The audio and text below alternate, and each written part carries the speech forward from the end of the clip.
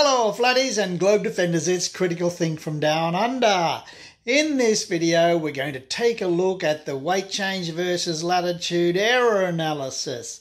And this should be the last video in this series. We'll just take a look at analysing the errors and what it means for the results.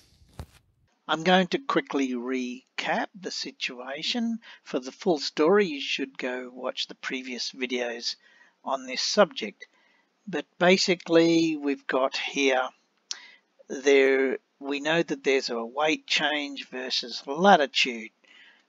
Well, even if you didn't know, it's predicted by the globe model. Now this here is how I've graphed the results of my measurements and experiment, and I've conglomerated measurements from other sources, from other people. So the blue line here is the prediction of what the weight would be in relation to a latitude, and these coloured dots are the data points that were collected by actually going out and doing measurements all over the world. And so, as shown in the previous video, that's a 98% explanation for those measurements. Now, if we have a look at the flat Earth, so the flat Earth model predicts 500 gram mass will weigh 500 grams, and the measurements out in the real world are not agreeing with that. Now we're going to take this a little bit further and do a little bit of an error analysis just to show that what we've done is a very, very good match for the model of the WGS 84 rotating globe model, and that the observations match that which are predicted within the bounds of the errors that I've calculated here.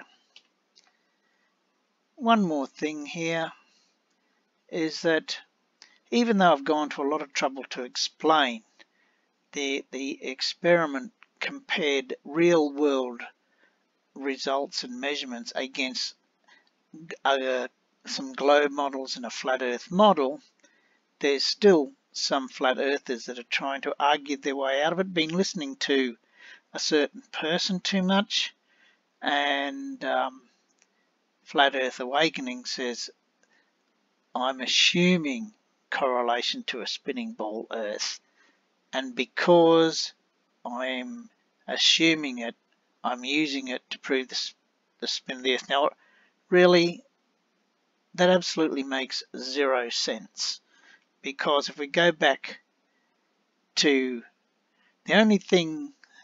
this graph, the only thing we're assuming here is that if this is the assumption here, if the Earth was a spinning globe with the WGS 84, our measurements would line up with that line.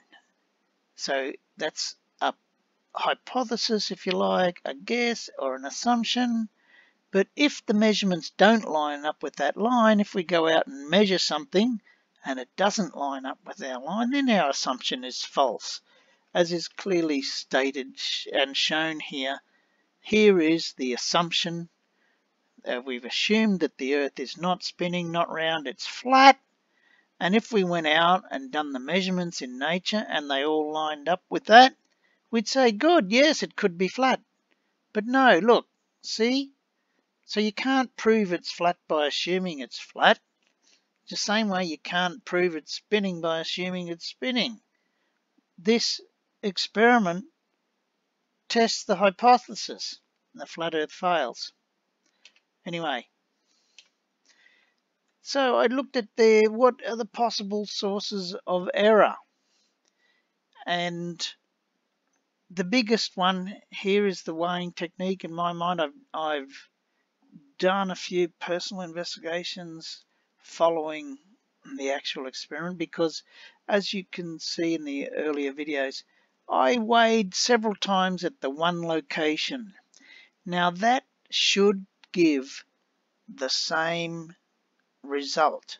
There should be no variation. but there was.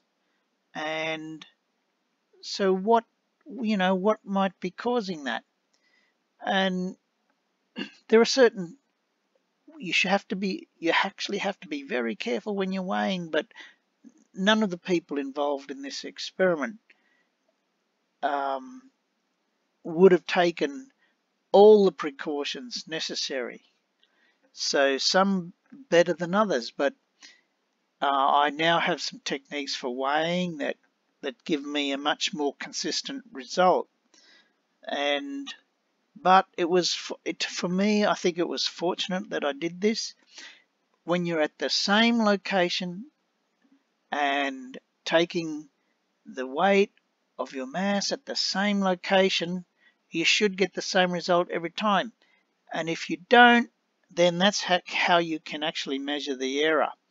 So if I go back to my graph there, you'll notice that there's 1 point. Now this one was way out. The one down there, it's 7 degrees. Now I think actually that was a weighing error, and if I was to do this again, I'd be very careful with my weighing, and I've now got a protocol I can follow that this sort of thing is not going to happen. But it did happen, and I've left it in just to be consistent.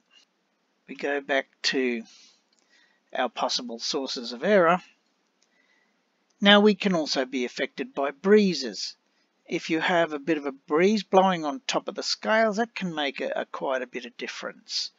You're supposed to have the scales warm up for a minute. I didn't always do that. I don't know if the others always did that. And so there's all these little things that can happen, and they happened to me, and I got at the same location on different days, I got different readings. And there's also, with the scales, there could be a calibration drift. The scales may drift over time, and I have noticed that does happen. And so if you take a reading at one place and then 2 weeks later a reading another place, there may have been a calibration drift in the scales in that time. And temperature variations, now I'm not saying that temperature variations are going to affect the weight. Well, you could never measure it anyway. It's something like milligrams, if anything at all, milligrams over a kilogram. It's minuscule, but the temperature variations could have an effect on the scales, and they could cause the scales to read differently. It's not that it's going to cause a change of weight. So there's the weak link here really is the scales and the person handling them. With the weights too, you're not supposed to handle the weights. You've got to keep them clean. Even a little bit of moisture on the weight can make it way heavier. So there's all these precautions that should be taken. They weren't taken, and so my measurements varied at the same location. Now flatties have also mentioned something like density or barometric pressure, and yes, this does have an effect on the weight, but it's less than 0.01%, these sorts of things, and that's like a pressure difference of 0 pressure to 14.7 psi, 1 atmosphere of pressure. And really, my measurement error is like 2%. How am I going to notice a 0.01%? Local gravity variations are also less than 0.01%. But they do have measurement. They do have pieces of equipment that can measure that. They're very expensive, $70,000 or so, but they're used in mining and geological studies. So there you have it. Now, in my very first video on this topic, I averaged out all my readings at one location because that's a statistical way of saying, well, what's the average? I'm getting these random variations in my weights, I don't know why, it's legit to average them out and say, this is the weight I'm going to take at that location. And when I did that, I get an extremely good fit with the model, a 99.9% correlation. And I think that's a great indicator. It just shows you that if we take away those random effects, then the model should match much better than 98%. And maybe you'll get a chance to repeat this in the future with being much more careful with the weighing. How I worked out the error so I've made a lot of measurements at one location, and I've worked out the standard deviation of those measurements. So how you work that out, the sigma standard deviation, is the sum of the difference between the measurement and the mean of the measurements, and take the square of those differences, add them all up, and divide by the number of samples. And for all the samples that I collected, and where I did several measurements at one location, I've worked out that my standard deviation, this is an approximate standard deviation because I've the average at each location was different, but it's still taking the difference between the sample and the average, and I divided by the total number of sum of the squares divided by the total number of samples, and I worked out an approximate standard deviation, which is 0.0443. And that I'm going to call my, I'll show a little bit later that is a random, each of those samples are randomly distributed more or less. So it's a valid standard deviation. And the 3 sigma, which means that 99.7% of your samples should be within 0.1328 if you have that kind of error in your weighing. And just to explain again, I took all the samples that I weighed, I worked out the errors from the mean, and then I got an approximation for what would be the standard deviation. Now let's take a look at the data again with the rotating spheroid. I've drawn 3 lines here. The blue one in the middle is what the model predicts. The lighter blue one at the top is a 3 sigma line away from that one, and the bottom line is a 3 sigma line. So all your readings, if this was a legit, you want this model to be a good fit, and you have this weighing error of around 2% in this case, which is that weighing error that I measured by getting different readings, then 99.7% of your readings should lie between these 2 points, and that's a very good fit for your model. And you can see this is true except for this one here, which I've mentioned before, which I think was really a gross measurement error and should never have been included. But nonetheless, it's still very, very close to that 3 sigma. And that one up there is right on it. Now, if you compare that with the rotating sphere, which is a perfect sphere and not a spheroid, you see there are quite a few points outside the lines. So and a few more points right on it, but 1, 2, 3 points outside the line. And that tells you that, again, that the rotating sphere is close, but not good enough. And we look at the flat Earth. We take, all right, what's our error in measurement? That means we should be in this band here. If the Earth were flat, all of the measurements should be within this band, and they're not. So taking into account the error in measurement, the Earth's still not flat. The other little metric that we can look at is what's called the residuals. If you go back and take a look at these graphs, you'll see the middle line. The residuals is the difference between the dot and the middle line. So for each of the models, you can see the green one is the WGS84. They're all very close to the center.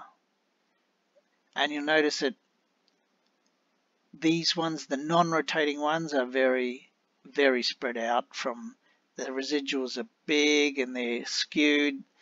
They have a pattern to them, which is bad.